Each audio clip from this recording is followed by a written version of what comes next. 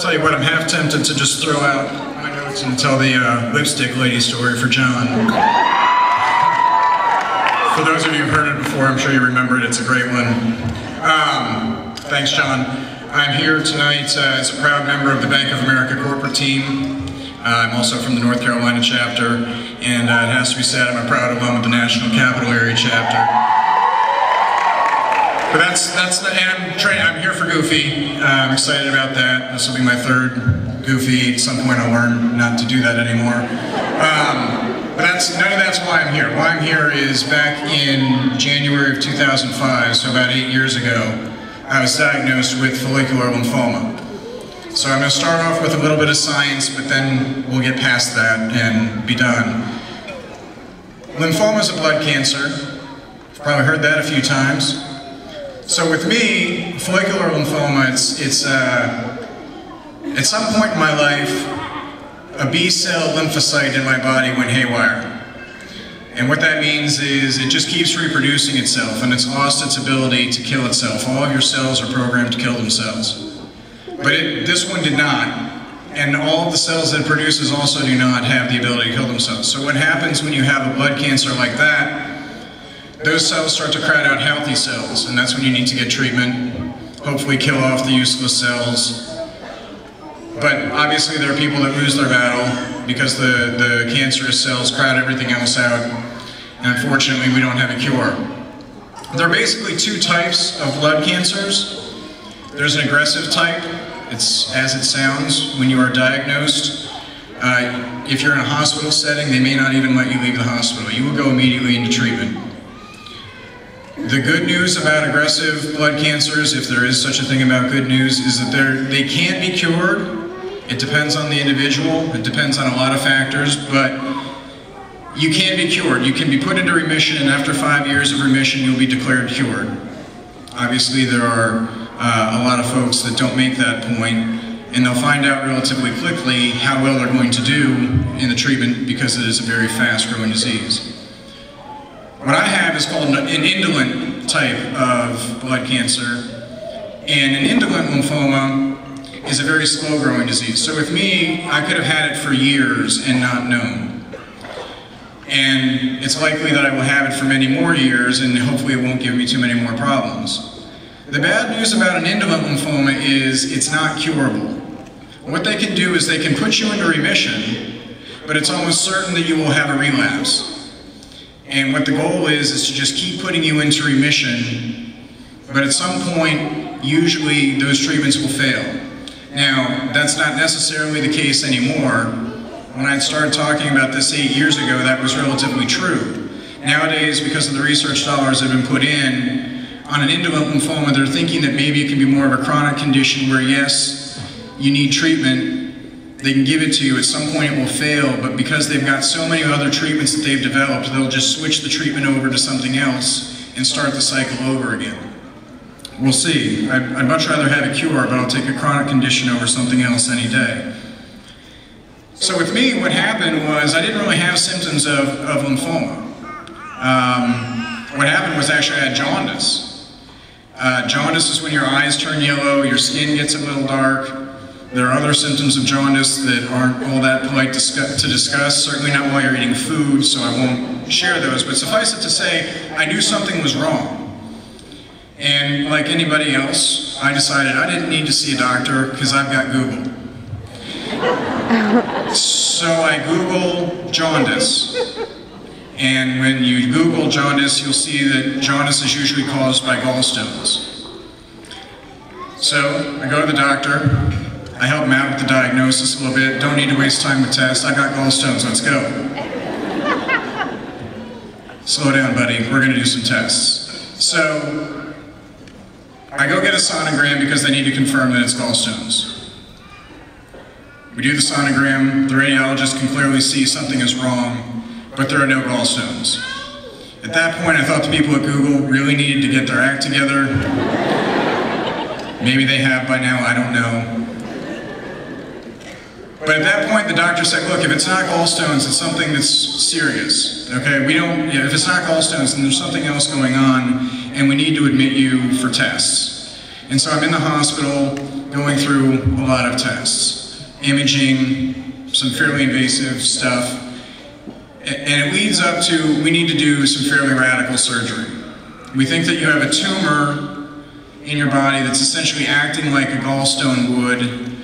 It's blocking up some plumbing between your liver and your small intestine, and we need to go in and see what's going on.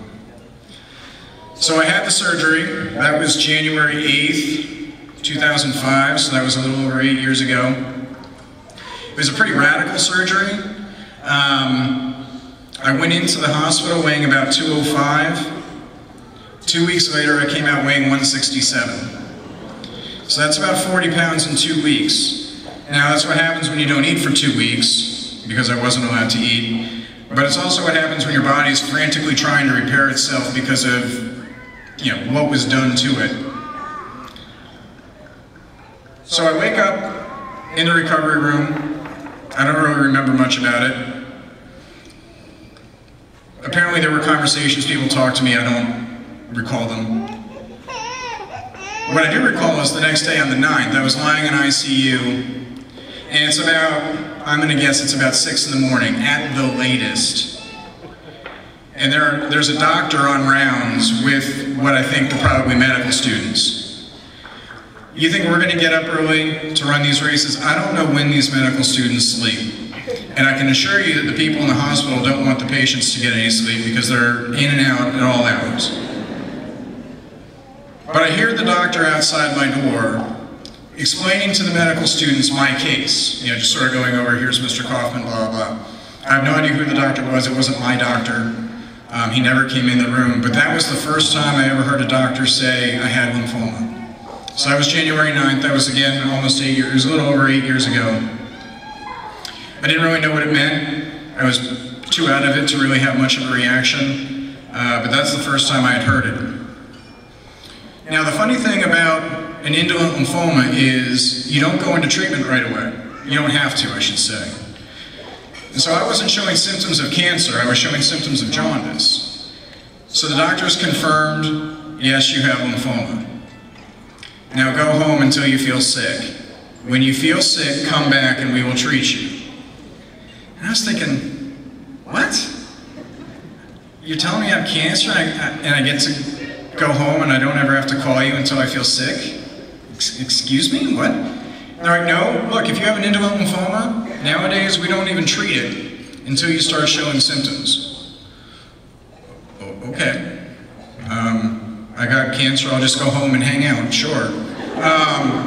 So I went home. I was home for about 6 weeks before I went back to work. It was a pretty boring time, sitting at home doing nothing for 6 weeks. And so by this time it's the end of January. And I decided I got nothing else to do, I might as well do my taxes, right? So I'm doing my taxes and I'm looking through my deductions from the prior year, right? And I see that in 2004 I had written a $25 check to the Leukemia and Lymphoma Society. I'm thinking, was this a sign? Did I kind of know? Maybe I had lymphoma, I don't know. And if I did, why was it only $25? Because I'm going to need more help than that, right? And I was trying to think, why did I write this check for $25? Because the Leukemia and Lymphoma Society wasn't a chapter my wife and I supported.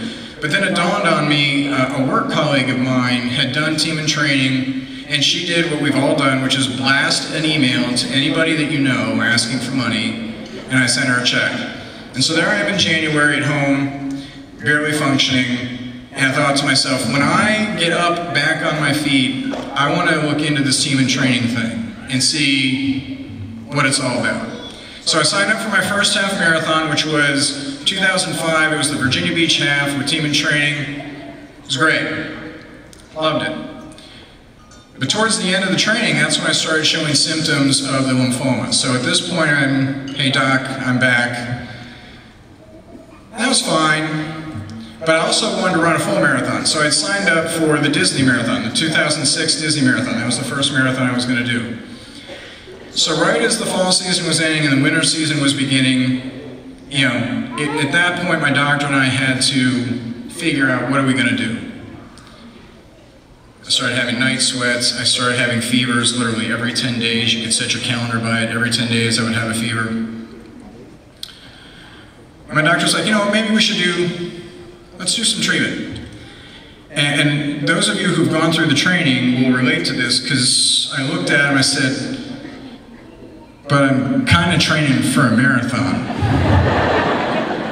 And I don't want to, you know, I don't want to put that off. And he looks at me, he's like, you kind of have cancer. Maybe you ought to get treated first. Now, that's actually not how it happened at all. Makes for a good line, makes me look like a tough guy. I don't need treatment, I'm running a marathon. But what actually happened, just to show you where we're going with the research, the doctor said, look, as long as you can tolerate the symptoms, we don't need to treat you. And if you can hang on for another month, we have a clinical trial opening that you are perfect for. I said, all right, I'm going to hang on for another month. So I hang on for a month and I start the clinical trial. The clinical trial involved a combination of 2 antibodies. Antibodies are things that grow in your body. You use them to fight infections, you use them to fight disease. The problem with cancer is your body's immune system doesn't recognize the cancerous cells as being foreign, so it doesn't attack them. With these antibodies, the antibodies that they give you through an IV, they glom onto those cells that are causing problems, and only those cells, those types of cells. And it either, by glomming on, it kills the cell, or it causes your immune system to kill the cell. So unlike chemotherapy, which is like setting off a bomb in your body, and literally you just try to outlive the treatment before the cancer dies, this is very targeted and there are no side effects. Every Tuesday in November of 2005, I went in and got treatment. Think about what you were doing in November when you were training. If you were doing a half marathon, you're probably doing 6, 8, 10 miles for your long runs. Full marathon, what, 12, 14, 16, maybe even 18 miles? I was doing that too. I'd go in and get my IV on Tuesday, I'd drive myself home, run Wednesday morning, and I'd run the long run on Saturday. No side effects. This hairline is not caused by treatment. This is what I live with every day. That's just good genes, is what that is. It's pretty phenomenal if you look at where we've come, you know, how well we've done because of all the fundraising that we've done. I mean, when we're doing the fundraising, we all get the question, right? You're gonna do what? You're gonna run how far? Why would you do that? I don't drive that far. I mean, what's wrong with you? Well, how long do you have? But the bottom line is, you know, you do it, hopefully, you're doing it with this team because you can. I mean, that's why I do it. But then I think about it, I used to say I do it because I can. But the more I thought about it, the more it's actually the flip side. It's actually the flip side of that argument, or that statement, I guess. I do it because there are others who can't. Right, we've all heard stories by now. Unfortunately, there are a lot of folks in this room who have loved ones who have been affected by this. We saw the slideshow at the beginning. A lot of in-memory pictures up there. And I just want to bring this point home, if I could. This is Samantha Zychik Collins. Samantha was diagnosed with AML, acute myelogenous leukemia, on April 25th, 2011. She underwent a lot of chemo. She went through a stem cell transplant, which is perhaps the most grueling treatment that they could design for cancer. She fought, okay? But on January 25th, almost a year ago, she lost her battle. She left behind 2 kids and a husband. This is unacceptable. This is why I run. Hopefully this is why all of you are running. And we're going to have a tough time out there this weekend. Undoubtedly, we will have hard times, whether it's mile 2 or mile 20. But if we have the ability to draw on her strength, to draw on the strength of people who've gone through this, if we have just an ounce, a fraction of the strength that they have shown, we're going to do fine.